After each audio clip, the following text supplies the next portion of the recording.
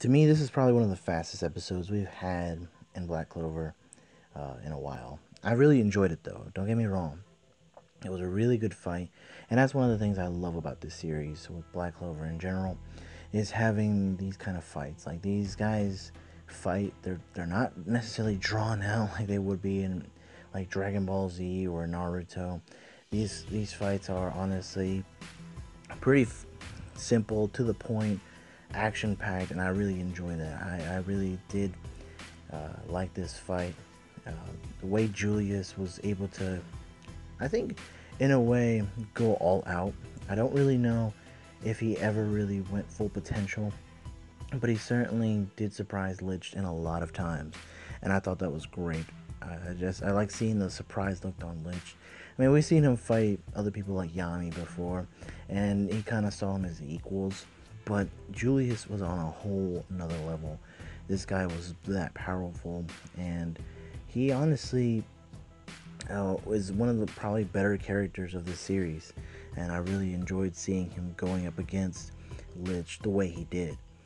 He even didn't want to harm him. That's something that you don't necessarily see about someone that's fighting, I guess, an enemy. You know, he knew that William and Lich are sharing a body, and he didn't want to have Lich, die and William in the process, but he was willing to do as much as he could to stop him.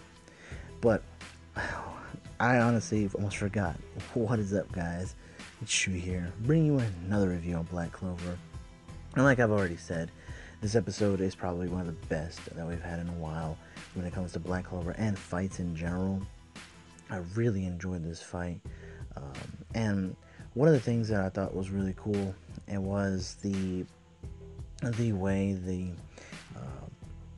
the flashback of Julius kind of comes into play here, because we see how he became the person that he was, and what influenced him to become the way that he is. And who would have thought that Zara would have had so much of an impact on Julius's life, and what came to be afterwards with Zora as well. I really like that, because Julius was no different than anyone else from the Royal Knights. He felt like, no, I don't want to say he was like everyone else, but he felt like something was missing, something wasn't right. His purpose as a Magic Knight wasn't necessarily there. He wasn't he wasn't at all what he is now. And meeting Zara really changed his life. Those kind of encounters in life, you always have them, where things completely change, sometimes for the better, sometimes for the worse. But in this case, we see that Zara inspired Julius to become a better person, and we see how that's changed him, like how he became afterwards. Meeting William and Yami, becoming this nice, helping person who didn't care about status.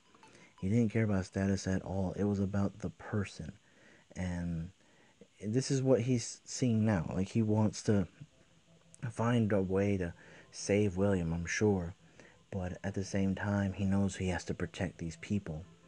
And Lich also gets a little desperate in the fight. I honestly was surprised to see Lich having to pull this kind of Frieza-like move.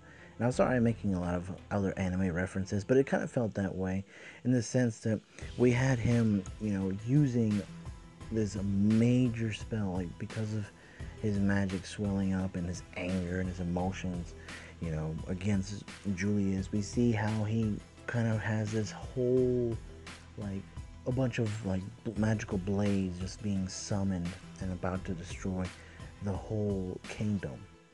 And we even saw Julius's assistant, whose name I can't not remember right now. He actually warns all the captains about Lich and Julius fighting, and we see that, like, everyone started to react. We saw Leo actually motivating his guys. Yami sees this, and he just jumps the gun. He's like ready to go. He's like, I have a bad suspicion, what's going on. And we see him flying up to seeing what's going on.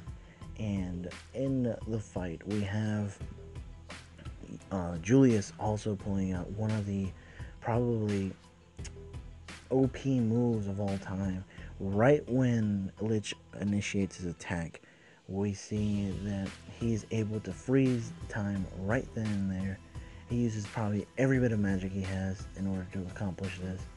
And like we see the blades, how close they were to everyone, both magic knights and commoners and everyone we see, and they then disappear.